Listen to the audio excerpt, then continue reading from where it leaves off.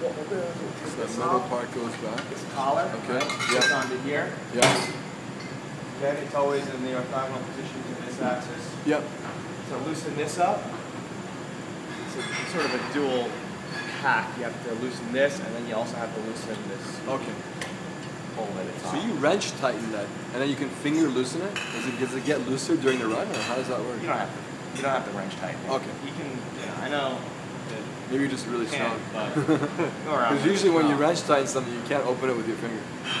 There's not a lot of give for these. Oh, I see. Maybe Okay. for this one, but not for this one. This one, because there's no give, you can Okay. easily unscrew it. Okay, got it. Right. So you just kind of twist the base of it. Yeah.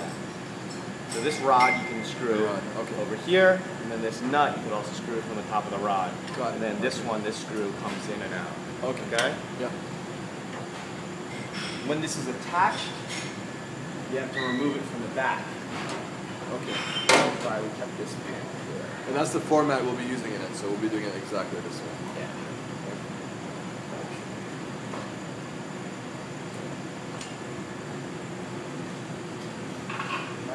Oh, okay.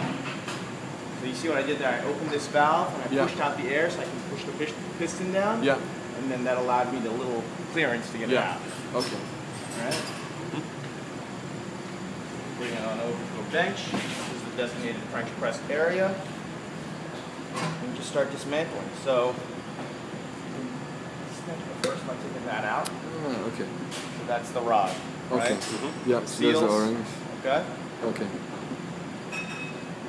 This setup, you can take apart by unlatching that. So this is the culprit that was leaking. Okay.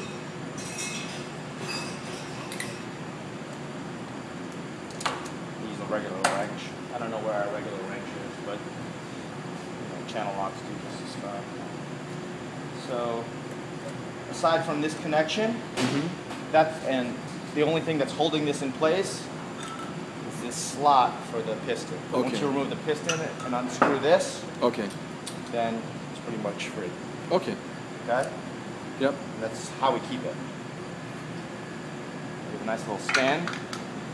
See that? That was the dead volume that you were talking about. that came okay. out, okay? Okay. You can take that out. You just put a pipette in there and you can go. Okay. Yeah. So in between samples, you can rinse it out, right? The chamber. You can. So that, you just take water, Yeah. suck up, suck down, suck up, suck down. Okay. I do it a couple of times, especially since there's a dead volume. Okay. This Okay. comes out, and then you can unscrew this, and it'll look essentially like that. Okay. All right? That's what the dead end looks like. Okay. If you're wondering about those marks, the brown marks in our setup, so one of them's cleaner than the other. One's from Kim's lab, Okay. Jane Kim's lab. Okay. One's from the Montclair lab. Okay. When we first started using this, I don't know under whose advice we started doing this, but we got the idea of lubricating the parts with